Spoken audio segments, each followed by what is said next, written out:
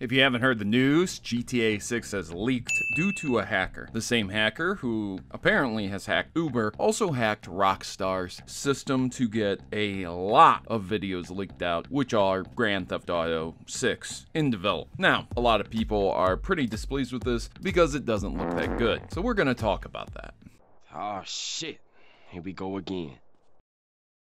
As much as I'd love to show leaked footage, I'm pretty sure this video will get strike down. I mean, I'm sure at some point in time, everyone and their mom's going to be posting some type of leaked footage, but just to be on the safe side, I don't really want to do that. So regardless of your opinion on leaking or hacking or whatever with video games, it happened. Now, a lot of people are saying that because of these leaks, GTA 6 is going to be pushed back. It's really, really bad for people to leak things like this, and genuinely, overall, the developers are going to be treated badly because of this. And I have to say, one, I don't feel bad for Rockstar at all. Yes, the hacker should be punished. They will likely be caught and prosecuted if they're in the country that does that sort of thing. But the fact of the matter is, Rockstar milked GTA 5 for 10 fucking years, okay? In that time span, there's so many games they could have remastered, re-released. Bully 2, they could have put out the OG Red Dead Redemption remastered. They could have supported Red Dead Online.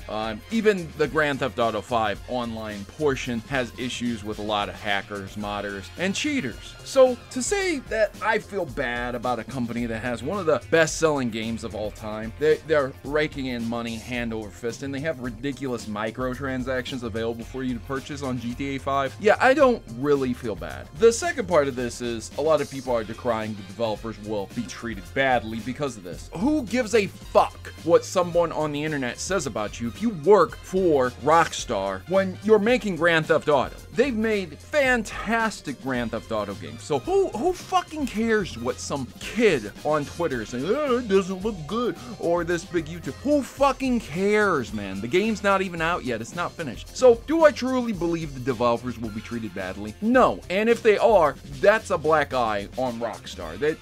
They shouldn't do that. Rockstar should have had better security along with Uber so that things like this wouldn't happen. And atop that, if the game's not finished, it doesn't matter. A lot of people are disappointed with it, but we don't particularly know exactly what build or what complete state these games are in right now because the leaker is just somebody who hacked and leaked footage. So this isn't even the company coming out and saying, oh yeah, this game's done, check it out, look at it, and everyone being disappointed. Long story short, I would assume that big companies would have learned from the Sony fiasco back in the day and would have tightened up security, but no, yet again, we still have the same problems, the same issues that will always plague gaming. Leakers, hackers, and things like that. But if you're feeling bad for a company that has milked the same game for 10 years, just remember, just think to yourself, should I feel bad for a company that won't feel bad for me?